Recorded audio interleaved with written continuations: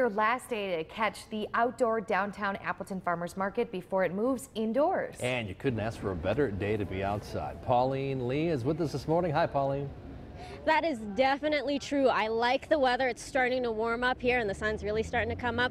Lots of things going on here. You have kind of like your traditional harvest, kind of like the squash, the gourds, the potatoes, and the corn. And then you also have the fall crop, but the season you have apples. So we're checking out Thurn's apples. We have Lori here this morning. I'm going to stop her for a bit. Good morning, Lori. Good morning. Let's just talk about your apple crop. Now, which one of these, your best seller is actually over here, kind of hidden in the corner. Yep, the Honey Crisp. That's a big seller. Everybody likes that. They come here just for that. Mm-hmm. Yep. How was the crop this year? Real good, real good. We've got a lot more than I think. My uncle is the owner of Thurn's Apples, and I think the crop is better than he thought they were going to be. Oh, you also have pears here, I see. What kind of pears do you have? Flemish Beauties we have. We have a Bosque pear, which is a little bit firmer pear. We have a Wisconsin pear, real sweet and juicy. Mm-hmm. And something new, I haven't seen these before. They're called Moonglow pears. Oh. And I have to tell you, I haven't tasted one yet, so I can't tell you what those taste like. Oh, but boy. people come here, again, just for the pears, too. Yeah, most definitely. We got to move down the table here. We have another Thurn down here.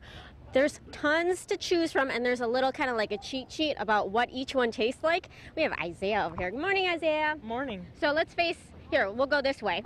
So walk us through what kind of apples do we have on this table? So we have all kinds of apples, and what we usually do is we have more eating apples down here and baking apples towards that way. Okay.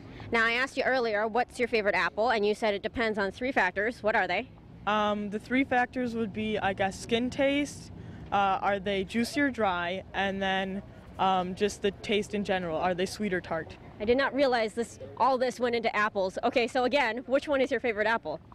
I would have to say Thurn's apples because they're nice, fresh, and crunchy. Oh, wait.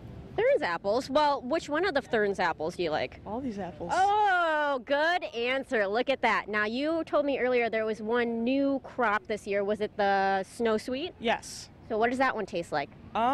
It's like the snow. They're a little bit firmer, though, and they're called Snow Sweet is because they're white inside.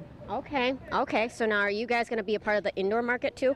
Yes, it will be. So if you can't make it out today to grab these apples, come next week when the market moves indoors. So just head to our website, fox11online.com, for all the information. He's a natural salesman.